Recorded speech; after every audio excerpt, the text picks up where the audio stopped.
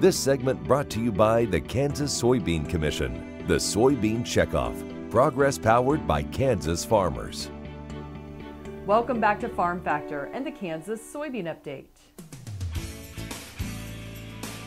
This is the Kansas Soybean Update. It's brought to you by the Kansas Soybean Commission. The Soybean Checkoff, progress powered by Kansas farmers. Kelsey Olson, who is Kansas Assistant Secretary of Agriculture, joins us. And Kelsey, later in the month, it will be the 4th annual Kansas Summit on Agricultural Growth that will be held. Yes, we're really looking forward to the 4th annual Growth Summit on August 29th. We think this is a great opportunity that brings across all industry sectors of agriculture, 19 different areas that we address, and it's a unique opportunity to provide a holistic look at agriculture in the state of Kansas. Because that has really been the purpose of this summit, is to get discussion going and looking at agriculture as a whole across the state. That's correct. We think this is a unique opportunity where we are not just looking at one individual industry, but we're looking at 19 different areas that range from animal health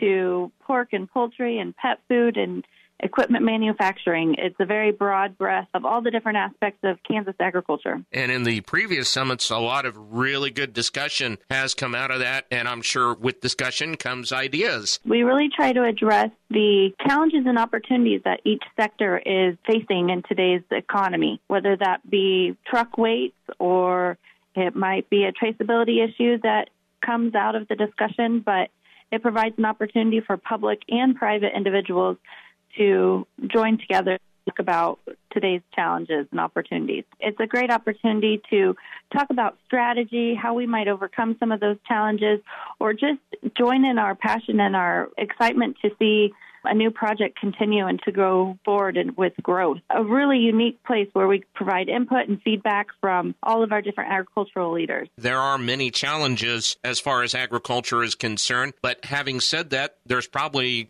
in some fashion an equal amount of opportunities that are out there for growth in Kansas agriculture. We see that there's lots of opportunity, whether that's expanding a current industry and maybe finding the right community for that industry to grow in, or it's a grassroots level opportunity that someone has the idea or concerned about and that we want to take that forward and present it at the state and national level. It's a real opportunity that everyone gets to come together and have their voices heard. The summit will be Thursday, August 29th at the Manhattan Conference Center in Manhattan. That is Kelsey Olson, Kansas Assistant Secretary of Agriculture, who joins us on the Kansas Soybean Update. It's brought to you by the Kansas Soybean Commission. The Soybean Checkoff, progress powered by Kansas farmers. Learn more at kansassoybeans.org. For Kansas Soybeans, I'm Greg Akagi.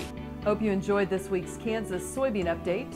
Coming up next, Dwayne Taves talks agronomics with Jason Lee from AGCO. What if sustainability were synonymous with U.S. soy? If energy efficiency, water quality, and soil health help define U.S. soy's value, that future is here, the time is now.